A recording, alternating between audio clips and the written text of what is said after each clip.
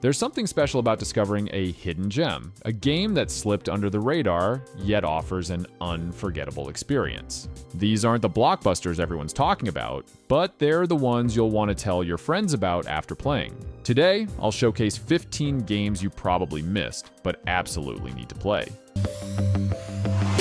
Alright, first up, we have Planet of Lana. You know those games where you're just instantly captivated by the art style? Planet of Lana totally does that right from the start.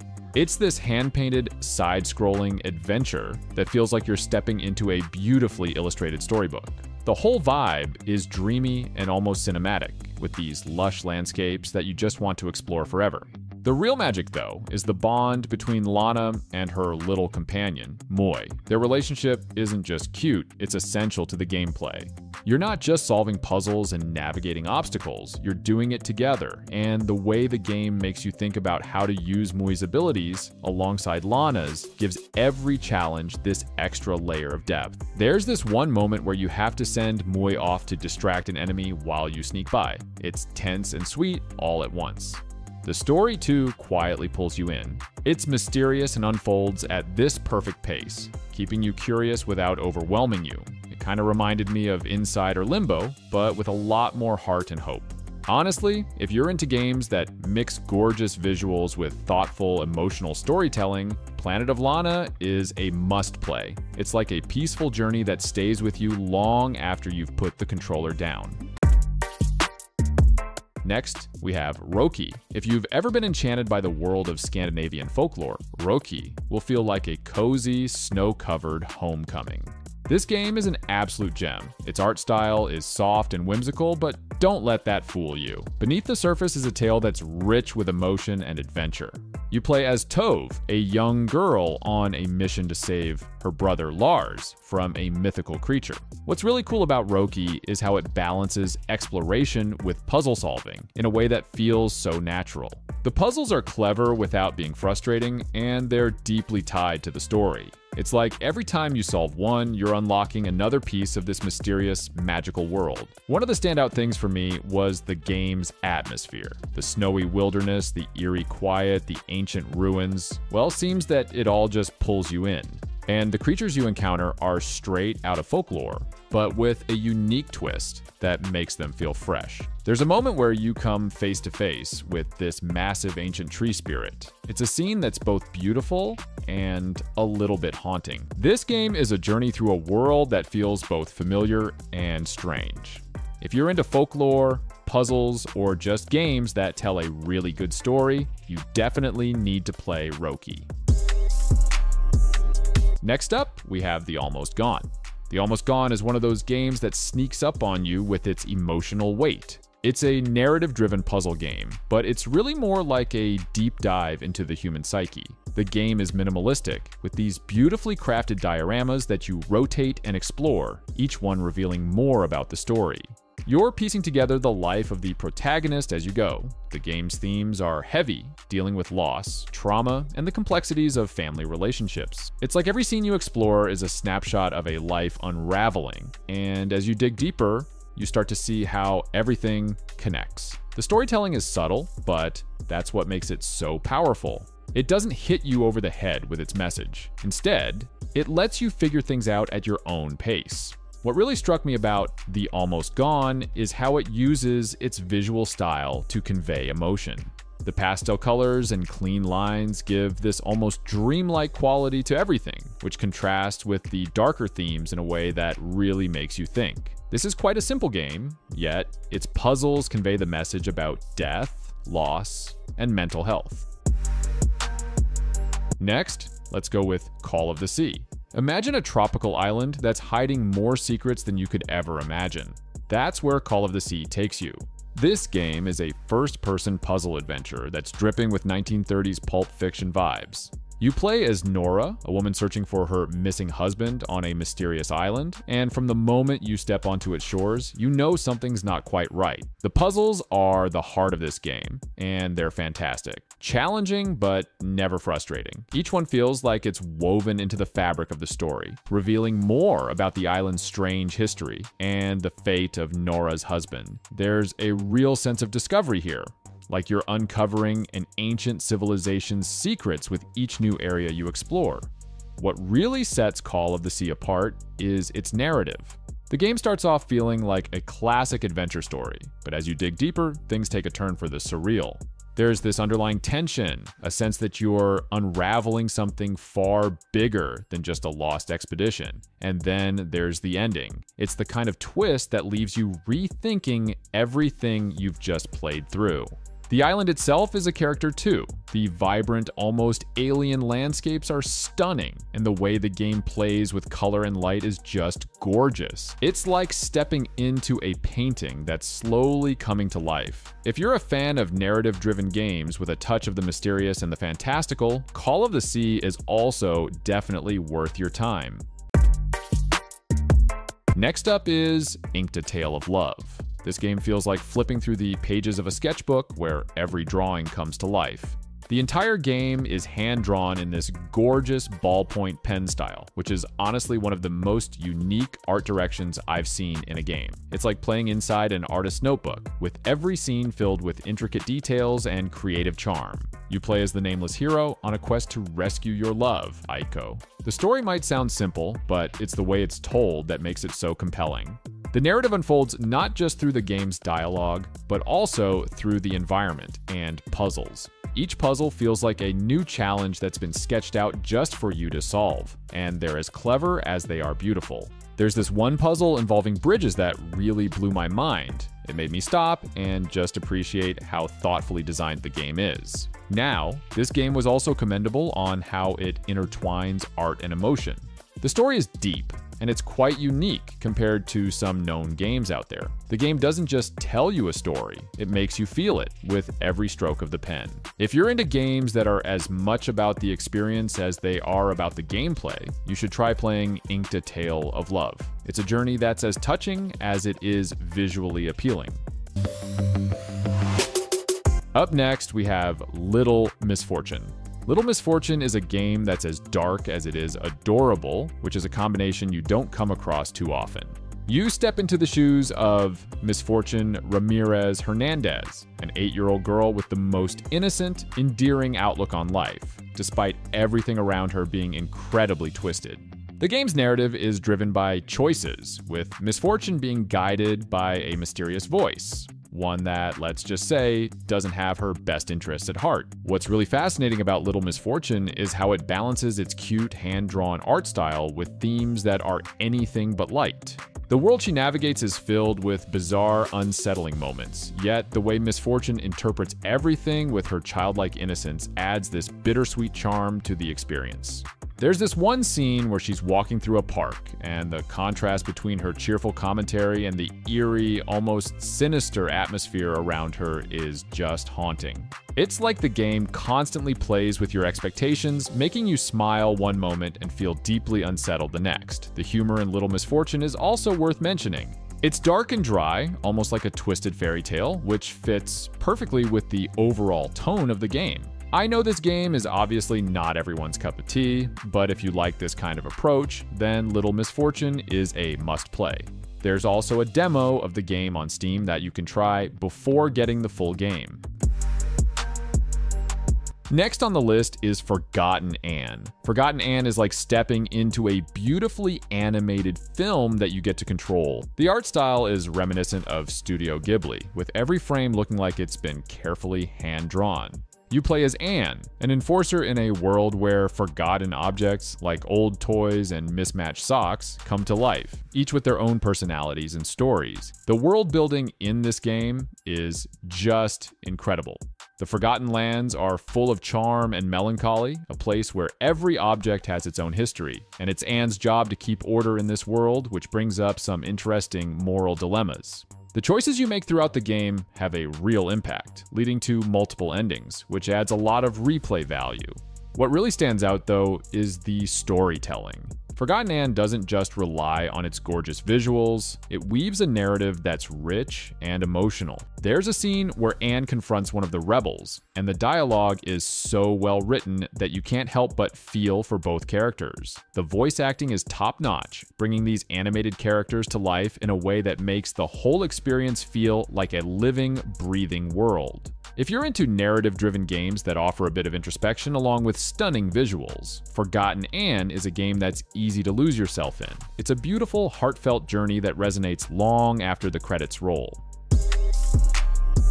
Moving forward, we have The Suicide of Rachel Foster, a game that's all about atmosphere and storytelling. You play as Nicole, who returns to her family's old, abandoned hotel to settle her late parents' estate.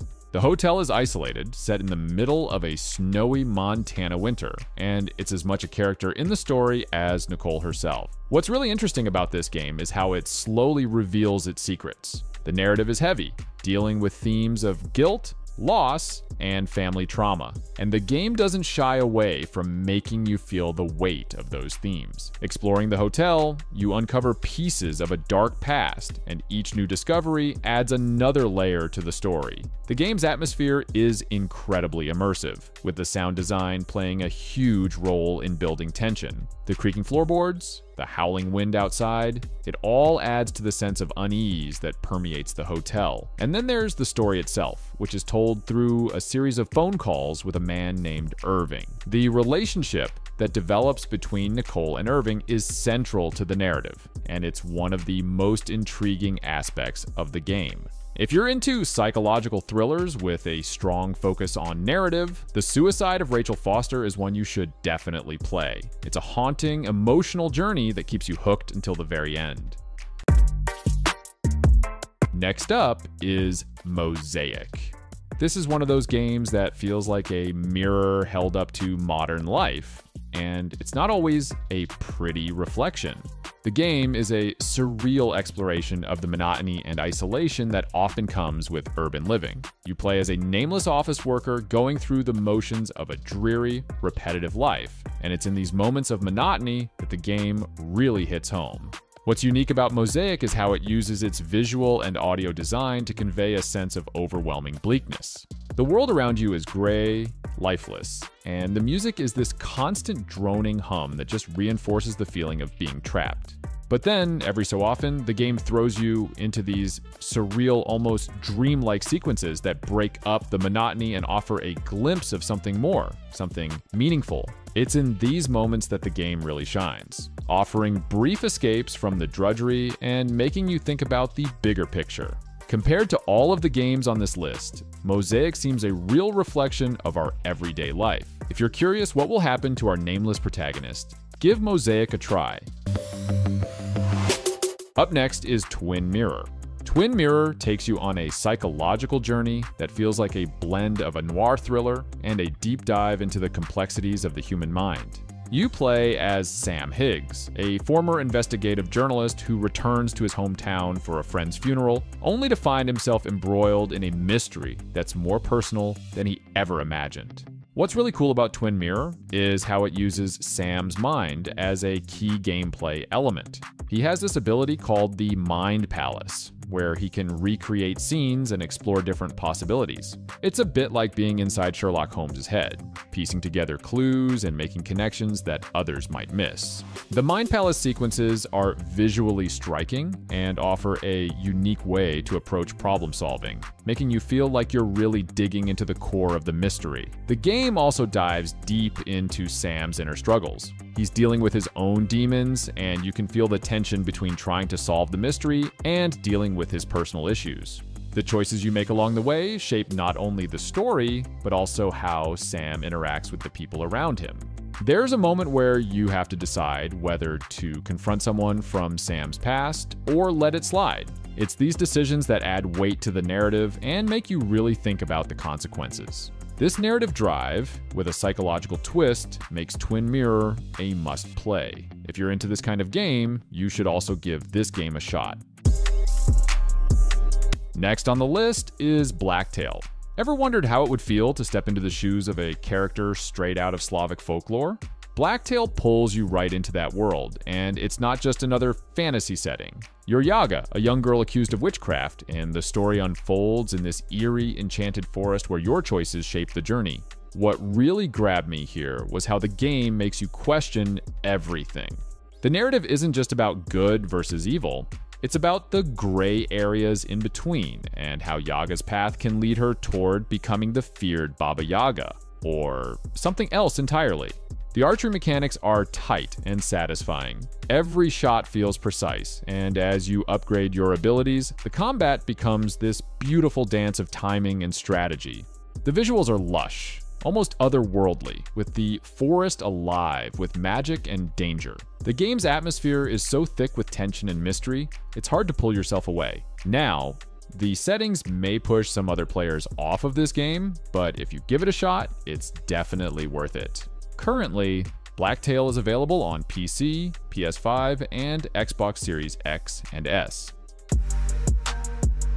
The Chant takes the classic survival horror formula and twists it into something fresh and unnerving. Set on a remote island during a spiritual retreat, this game doesn't waste any time before plunging you into its strange, cultish vibe. You play as Jess, who's just looking for some peace and healing, but what she gets is far from it. What's different here is how the game blends psychological horror with cosmic elements, creating this creeping dread that's more about what you don't see than what you do. Exploration is key, and the island is full of dark secrets that reveal themselves piece by piece. The combat feels raw and desperate, which fits perfectly with the atmosphere. You're not a warrior, you're just trying to survive.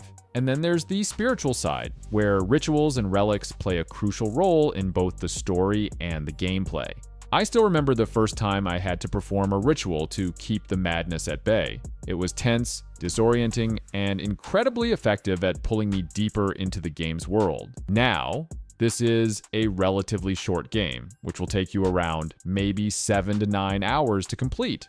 But I've got to tell you that you're not wasting your time if you play this game. If you're into horror that messes with your mind as much as it scares you, The Chant is a must-play. It's an experience that leaves a lasting impression long after the credits roll. Up next, we have Lost Ember. You play as a wolf with the ability to inhabit other animals, and that's where the game truly shines. The freedom to soar through the skies as a bird or dive into the depths of a river as a fish adds a layer of immersion that's rare to find. It's not just a gimmick, though. Each animal's perspective reveals new paths and secrets, making the world feel rich and alive. The game's narrative unfolds gradually, with pieces of the past coming together as you explore. The connection between the wolf and the spirit that guides you is both touching and profound, telling a story of redemption and lost memories. What sticks with me is the simplicity of it all. No combat, no complex mechanics, just pure exploration and storytelling. Visually, Lost Ember is really commendable. The landscapes are varied and vibrant, from lush forests to vast deserts, each area offering something new to marvel at. There's a moment when you first take flight as a bird, and the sheer freedom of it is exhilarating. The game's soundtrack complements this beautifully, with soothing, melodic tunes that match the pace of your journey. Lost Ember is less about challenges and more about the experience. It's a game to get lost in, to wander and wonder, and it's one that leaves you with a sense of peace and reflection. Next up is Someday You'll Return. This game really knows how to get under your skin. Someday You'll Return is a psychological horror adventure that feels deeply personal. You're Daniel, a father searching for his missing daughter in the forests of Moravia, and the deeper you go, the more you realize this journey is about much more than just finding her. The game dives into themes of guilt, parenthood, and the things we try to bury deep down. The atmosphere here is oppressive in the best way possible.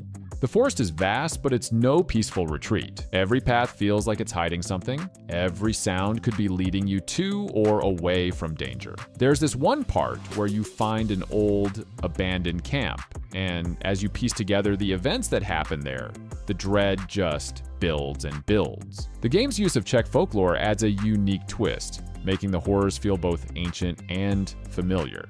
Someday You'll Return also stands out with its survival elements. Crafting, tracking, and navigating the environment are essential to progressing. The puzzles are challenging, often requiring you to pay close attention to your surroundings and the lore you uncover. The blend of horror and emotional narrative is the main reason why I recommend this one. It's not just about scares, it's about the journey into Daniel's psyche, which is as haunting as the forest itself. Finally, let's wrap things up with The Medium. The Medium is a game that's built on dualities, two worlds, two realities, and a story that straddles the line between them.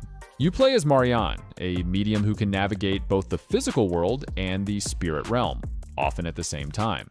This dual reality gameplay is something I hadn't seen before. And it's not just a gimmick, it's integral to how you solve puzzles and progress through the game. The story is steeped in psychological horror, with layers of mystery that unfold as you delve deeper into both realities. The game perfectly tackles themes of trauma and loss, using the spirit world as a metaphor for the things we can't leave behind. Visually, The Medium is stunning, especially in how it contrasts the decaying, oppressive spirit world with the more grounded reality. The transitions between these worlds are seamless, often happening in real time, which adds to the tension and keeps you on edge. Plus, the soundtrack, composed by Akira Yamaoka of Silent Hill fame, only adds to the atmosphere, making every moment feel heavy with significance. The Medium isn't just a horror game, it's a deep, atmospheric experience that stays with you, long after you've finished. It's the kind of game that makes you think about the stories we carry with us, in both the worlds we can see and those we can't. If you enjoyed this list and found a new game to add to your collection, don't forget to hit that like button and subscribe to my channel. Thanks for watching, and see you in the next one.